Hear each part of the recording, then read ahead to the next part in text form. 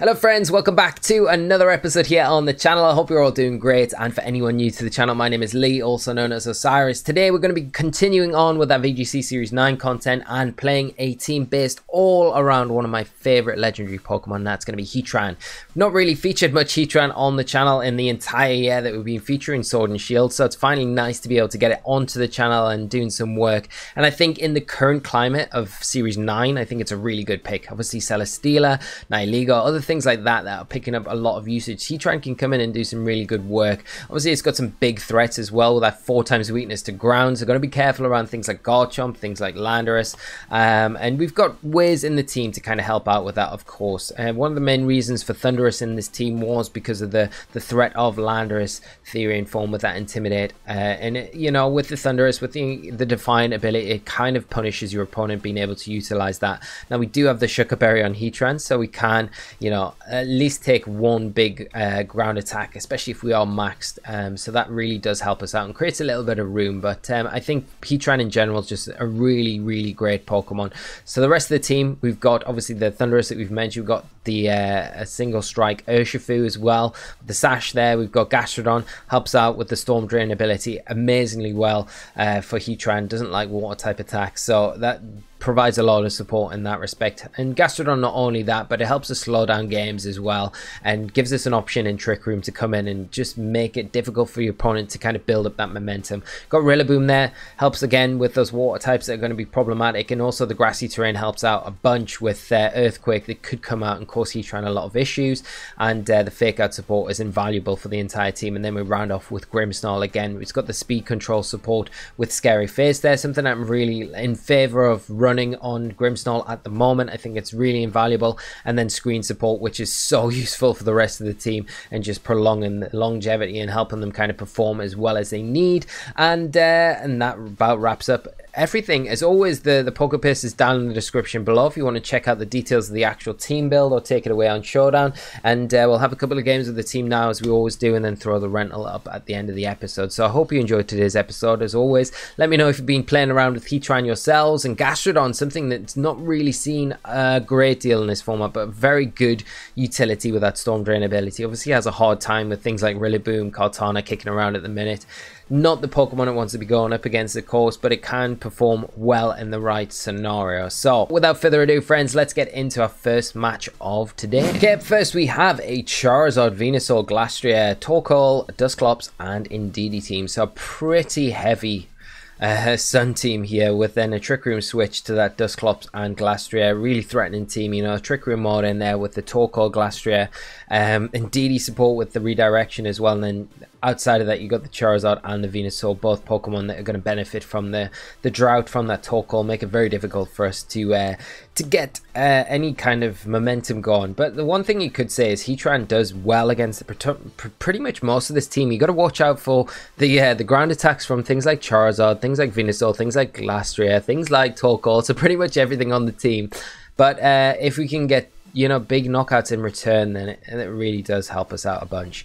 The other Pokemon to highlight here that can do a real good job is obviously Thundurus as well, especially with screen support.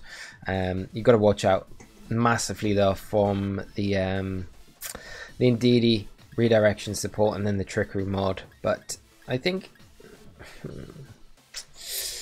do we go with maybe Urshifu here? Could be a nice option. I'm gonna actually go Thundurus, Heatran. I think we go Grimmsnarl. Actually, I'm going to go Grimmsnarl, and then I'm going to go Heatran, and then I think we bring Urshifu as our last one. I think it just feels too difficult to bring Gastrodon here with, like, it's pretty much like, you know, we listed everything with Heatran. It has earth attacks, and then you could kind of go through the same amount of Pokemon, excluding Glastrier, that have like access to grass type attacks as well, which make it difficult for Gastrodon to come in and really do work. And especially if the sun's up as well. So I'm just not going to be doing the damage that we kind of need. Okay, well, we see a pretty passive lead from my opponent, going down more of a Trick Room route, which is fine. So we can set up screens and probably take Thundurus out of the picture here, and I think bring in something like Heatran. That's quite a nice switch for us. We've got no way to stop the Trick Room going up, unfortunately. And yeah, we keep a faster mode in the back. And just go for a light screen here. Yeah. And get Heatran onto the field as soon as we can. Got to be careful around the old Dusclops as well, which makes it a bit more tricky because the Nightshades are going to be able to kind of chip away at us, and it's not ideal. As we see a Follow Me come out from the Indeedee, just protecting that Dusclops while it is going to be setting up the Trick Room, you would imagine, to get the light screen up. I don't know if it's worth going for a max straight away with Heatran, you know. I think it might be worth... Do we need the Reflect up? Has my opponent really got any physical attackers other than... Well, I mean, the Glastrier is definitely one.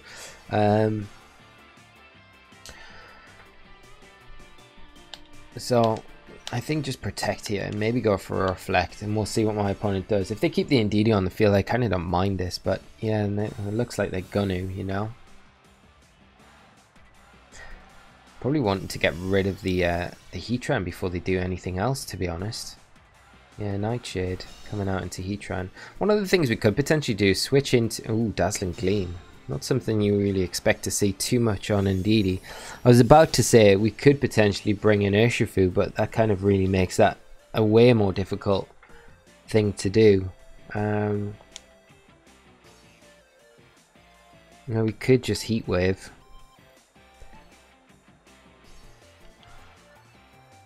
And go for a Spirit Break, I think. Yeah.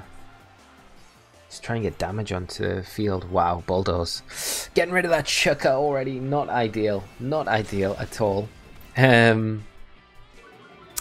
Not something I expected to see on Dusclops, really, because you generally see Bulldoze on teams where it can take advantage of... I guess Torkoal could have weakness policy, but it's a bit of a stretch, right? You normally see it on things like Rhyperior teams. But okay, that's fine. I kind of prefer that to the Nightshade, honestly, doing less damage. So it gives us another turn to kind of stall these Trick Room turns out as well, I guess, you know. That's a big thing for us. And I think we just go for another Protect here. We'll go for a Spirit Break again into the... I think Indeedee this time, because it's likely we see Pain Split come out from the Dusclops, but does it have that? You've got Trick Room, you've got Nightshade, you've got Bulldoze. Pain Split potentially is its fourth one. As we see an Expanding Force now coming out from the DD. And we'll get a nice Spirit Break into that slot. Not quite picking up the knockout, but that's perfect for us, because I think what we want to do is kind of time this right, where we've got like one turn of Trick Room left, but the Dusclops in a position where it's not really going to be able to utilize too much. So we could go for Max Flare here. I think it's not a bad play. The only problem is if Venusaur comes in, then things get a bit more tricky. Whereas if we just kind of hold off a little bit, then we've got the option of Thundurus to come in and maybe be the Maxmon that we want. Yeah, I think Heat Wave and Spirit Break is probably the better option here. See another Bulldoze come out. It's going to take the DD down. It does a sizable chunk of damage to a Heatran. But the thing is, what we want to do is get this Dusclops in range to be taken down so it can't set the Trick Room up again. Which makes things a heck of a lot easier for us to kind of close this game out. Okay, Spirit Break. Heat Wave probably... Ooh, that crit makes a big difference, you know. Heat Wave maybe can get it single target. Yeah, okay, there we go. Dusclops gone. Trick Room ending. That is ideal for us. Now, it depends on what my opponent's last Pokemon are. It's... I would say Torkoal Venu. Maybe. It's Glastrier. Okay, so yeah, not bad if it's Torkoal. Ooh, we like to see that. We like to see it. Now the Glastrier is in an awful spot right now, but we're not in any great spot ourselves, you know. We've got Light Screen Reflector, which is ideal. Do we Flash Cannon or do we go... we have to go Max Flare. We have to go Max Flare. We just got to worry about Protect on Glastrier. And then an Earth Power from the Torkoal. I think that's the big thing Is it better to max? No, let's just try and weaken the Torkoal if we can. A max flare in the sun against Glastrier. It depends if it's a Assault Vest or not as well, I guess. But it's definitely going to be in range for Urshifu to take it down. So I think we might be alright. Famous last words, of course. Let's see. Heatran, it'd be nice to see you get a big knockout this game, of course. You've done it already, the Dusclops. It's a big knockout in my book. It'd just be nicer to see you get the Glastrier here. I just worry about the Max Guard and Earth Power play. But I mean, yeah, what can we do? We can Max Guard ourselves and allow them to get the heal up, which is not really, yeah. No Max Guard, let's see. Come on, Heatran. Show them your power. Oh, nowhere near enough. Glastrier is just a monster, right? Max Knuckle. It's a nice option. Not going to be enough to take us down. So if you don't double up into us this turn, you're done. You're done. Obviously, without our Shuka, we're kind of in a bad spot. But Spirit Break, what are we going to see? We're not going to see Heat Wave or Eruption, I don't think, here. Unless that's our only option. Going to be Earth Power. Heat Wave. Oh, get that Flash Fire ability procced. We love to see it. Grimmsnarl not even getting touched by that. Spirit Break coming in huge. Going to be able to knock out the Glastrier here and just go for another Spirit Break, I think. We might see a Max Guard here. We might see a forfeit because I think that locks out my opponent. If the Torkoal hasn't got any options to hit this Heatran with, and this is one of the things, you know, where Heatran can be such a good Pokemon. We've got the option as well to go for the Max Steel Spike as well. Or you could boost defenses, but I don't feel like we're in a situation where we need to go for that. And it's nice to be able to not see Charizard and Venusaur in this match. I think both of those could have played quite decent roles depending on their sets. Obviously, Charizard gets Scorching Sands, Venusaur gets Earth Power. So, it can make things quite difficult for us. But thankfully, it's all worked out pretty well in the end. My opponent went like pretty hard on their Trick Room mod. And I think the thing, like, what you want to do in that situation is what we didn't really do was press them with a knockout to allow them to get something in, like the Glastrier in the Trick Room, which would have made it very difficult for us to kind of function. You know, I think that's one of the big things what you want to do. Do we go Max Quake? Yeah, why not? Why not? And yeah, just being able to kind of keep that Indeedee on the field and them not wanting to make a switch into something else. To take advantage of those Trick Room turns, it made it very easy for us and just allowing us to kind of get rid of the Trick Room set out as and when the Trick Room changed. So yeah, very good game to my opponent. Nice one for us to kick off with. And we'll jump straight into game 2 of today's episode. Next up we have Tyranitar, Dracovish, Celesteela, Regieleki, Incineroar, and Grimmsnarl. So we've probably got that Sand Call between Tyranitar and Dracovish. Dracovish running its hidden ability Sand Rush, getting the double speed boost whenever the Sandstorm's on the field, which is provided by that Tyranitar.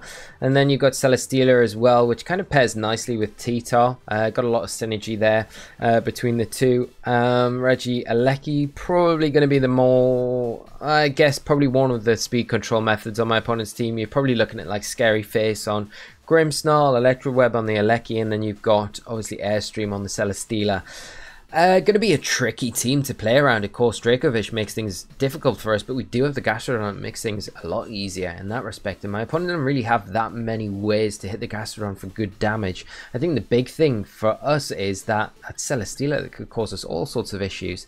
I think if we go Grimmsnarl as a lead, because I think the screens are going to be quite important for us here. Grimmsnarl, did we lead Thundurus? Because I fully expect Tyranitar to come out as a lead, you know.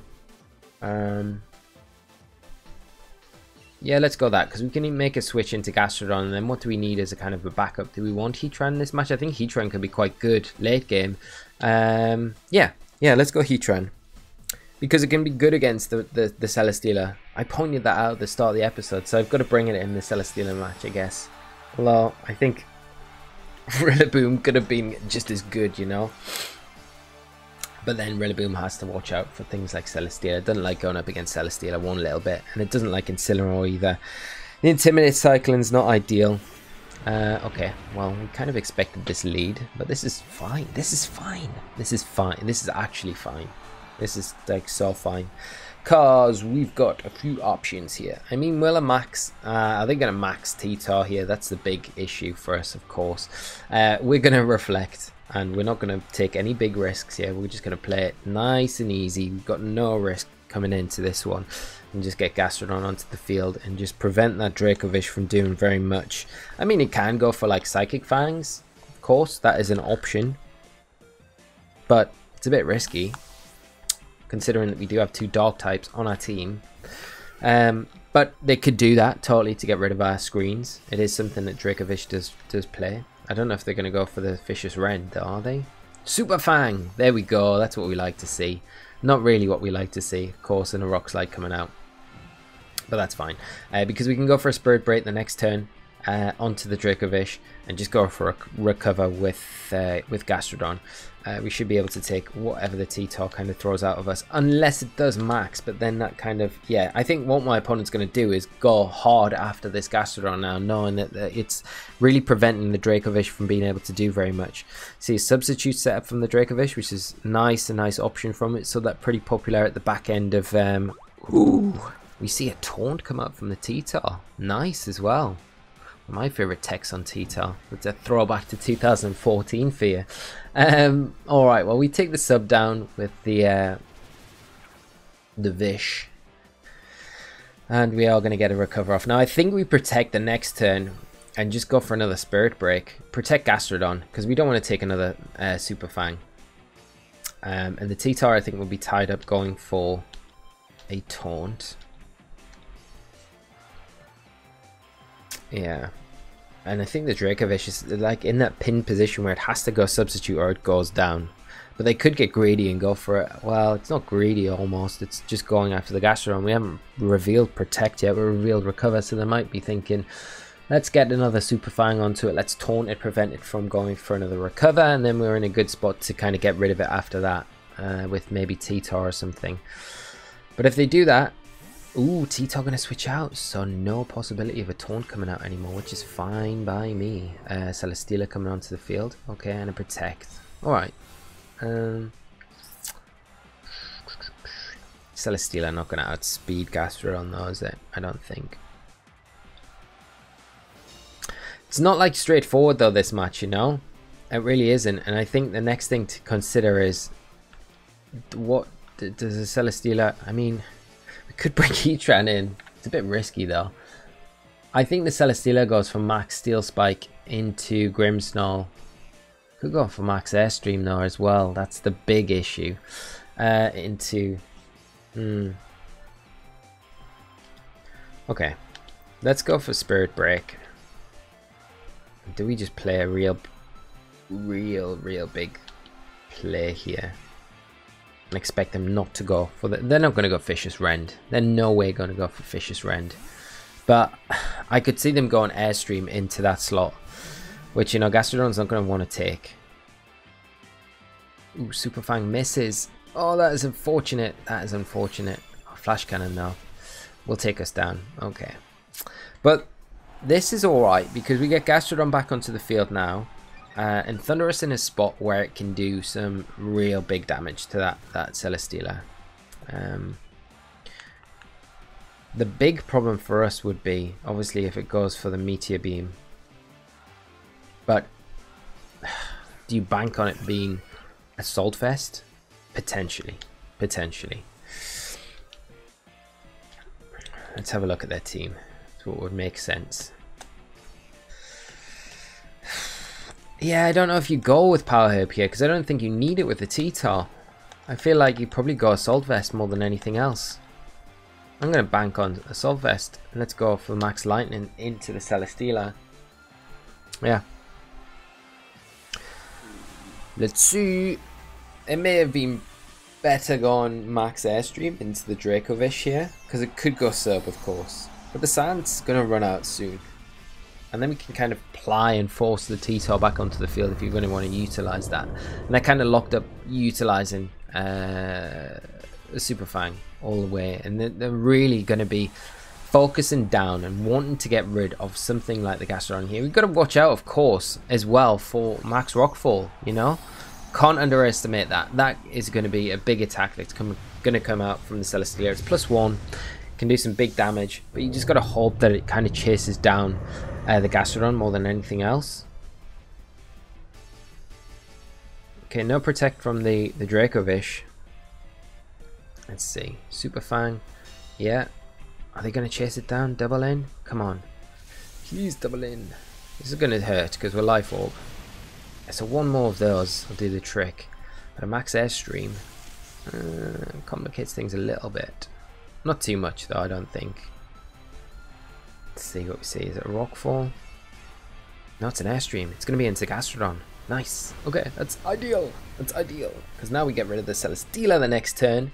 Perfect. We recover off any Super Fang damage, and we're sitting in a decent spot to stop this Dracovish. Although we've got to start attacking the Dracovish at some point, you know, as well. I do think we recover with Gastrodon though, because it is pretty important to us.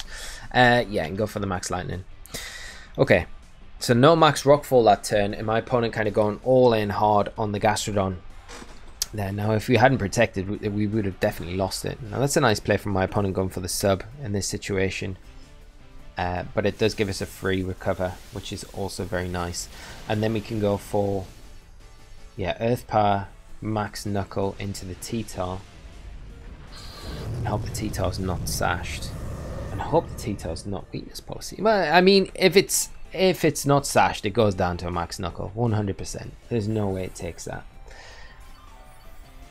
And the recover really useful for us here. Because there's no way the Dracovish beats Gastrodon one-on-one. So all we need to really do, if we're thinking about an end game right now, is get Gastrodon versus Dracovish. And there's no way they beat that. Like, no way. It's just about whether the Max Knuckle can take down this T-Tar here. That would be the big thing. But we could potentially double in to it. You know, Max Knuckle and Earth Power. It's just tricky though, isn't it? No, it's not. It's not. Because if they're sashed, then they're not doing enough damage to Gastrodon. And if they're weakness policy, they go down. There's a Super Fang. Okay. Let's see. Max Knuckle. Is it going to be enough? Let's see. Oh, it's sashed. They're sashed. Okay. So this is alright. Yeah, they're sashed. This is why going into the double up there is fine. They may take us down. Oh, do they take us down with the Rock Slide? We've got to reflect up still. Probably not. Oh, they go Taunt. Even better. That allows Thundurus a bit more room this next turn. Although, if it is a Lecky coming out last. I mean, if it's a Lecky coming out last, we're super fine. Because they've got literally no way to beat us. Unless they've got Hyper Beam, potentially, on a Lecky.